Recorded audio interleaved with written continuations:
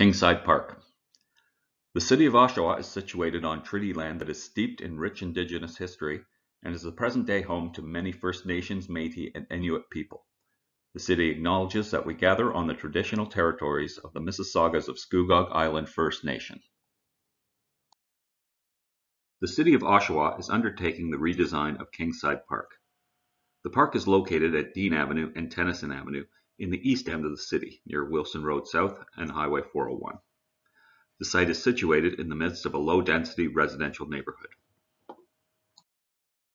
Kingside Park is approximately 2.8 hectares in size.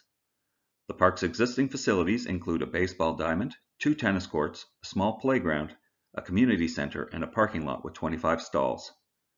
There is no formal pathway system through the site, and there are unpaved linkages to Emerson Court at the east end of the park and Dean Avenue to the south. The majority of the park is mown turf with sporadic mature trees. A tributary of Harmony Creek bisects the site with riparian buffer on either side. The site is unprogrammed south of the watercourse and is maintained as mown turf by the city. 2 distinct concept plans have been developed for Kingside Park.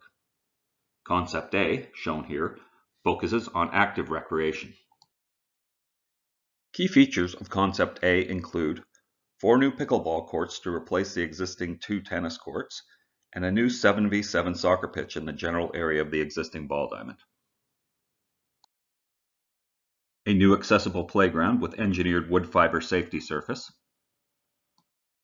A large new gathering space complete with a shade pavilion, decorative pavement, bike rings, and tables for group seating. And an expanded asphalt parking lot with 33 parking stalls. To improve circulation on site, a new formal pathway system is to be introduced. This will provide accessible access throughout the park and will include a paved route to Emerson Court.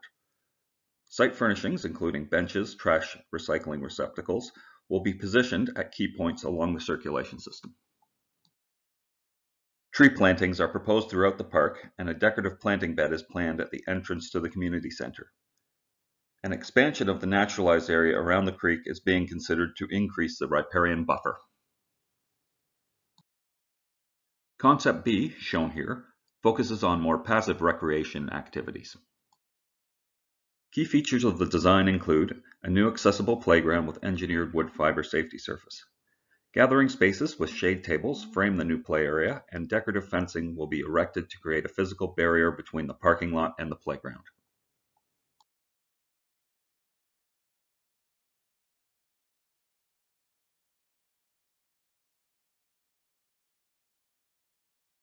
In keeping with the passive spirit of this design, Concept B is serviced by a smaller, 18-space asphalt parking lot.